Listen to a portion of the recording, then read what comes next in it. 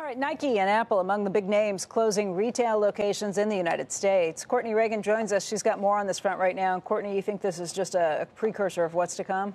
I really do, Becky. I feel like pretty soon we won't need these lists and we're just going to say everybody's closed. They're going to continue to change these lists, but at least this is what we have now when we're living in this new normal in a country where officials are asking us to limit our gatherings. We're encouraging social distancing, imposing curfews, closing bars and restaurants. So among the retailers that we know right now are closed, mostly here for about 2 weeks, include names like Apple, Nike that you mentioned, but also Under Armour, Lululemon, Columbia, Patagonia, Abercrombie & Fitch, and Urban Outfitters, plus a number of smaller names like Warby Parker, Everlane, Allbirds, Glossier, Away. And again, that's not a completely exhaustive list.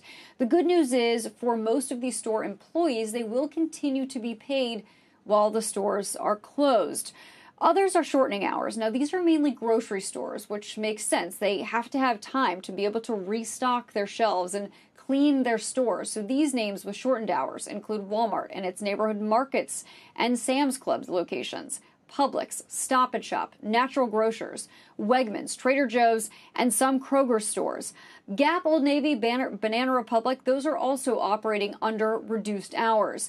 B. Riley FBR analyst Susan Anderson estimates that annual earnings will fall an average of 18% for the specialty retailers in her coverage as a result of these closures. Piper Sandler analyst Aaron Murphy estimates Nike and Lululemon's annual earnings will fall 2% and 3% respectively. So that's holding up a little better from the closures, while Under Armour's earnings could take a 16% hit. But the big retail lobby groups, the National Retail Federation and the Retail Industry Leaders Association, are telling consumers, quote, retailers, particularly grocery providers, are working with manufacturers, suppliers, and government agencies to make certain essential products and services remain readily available to customers. The groups are also urging customers not to hoard, saying, quote, hoarding products only contributes to the fear surrounding the virus, and any hoarder acting with malicious intent to drive up prices on a secondary market should be prosecuted to the fullest extent of the law. And that is largely, of course, referring to folks that are buying large quantities of things that they are not using personally and then trying to resell secondhand for higher prices. You saw that story on the front of the New York Times over the weekend about the guy and his brother who had gone around and bought up Purell all over the place, and then Amazon and eBay kind of pulled it, so they're not allowed to sell it anymore. Now they've got $17,000 or more of Purell sitting around they can't get rid of. Yeah, exactly. And I think that's part of the reason why these lobby groups put out these statements, because this sort of fear hoarding sort of begets more of it. It becomes a psychological problem.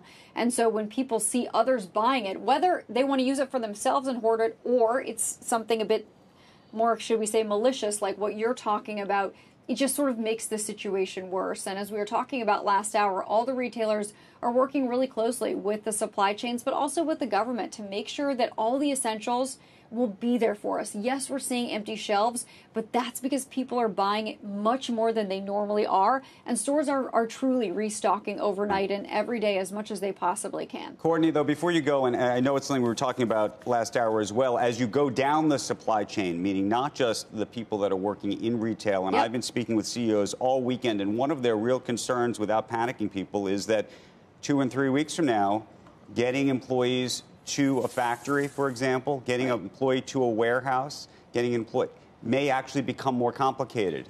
Right, exactly. And so we've been watching what's happening in China to see how that country sort of rescaled up the workers that are going into the manufacturing or the distribution center, and to see what's happening, because of course we know that they are, I guess you could say, ahead of us with what's going on in the virus outbreak. And so we know that the factories came back online maybe 25% at first, maybe 50% at first, as employees were getting healthy again. But to your point, Andrew, the social distancing. And I'm afraid this is just a new normal. That is a legitimate fear, and I think we all have to watch it very closely. And that just sort of goes even more to the fact that let's not try to buy and hoard more than what we actually need, so that there is enough for everyone, so that there won't be a problem. Because like you're suggesting, maybe they won't be able to get the normal supply that they would typically get, because down the line it's not being manufactured at those same quantities.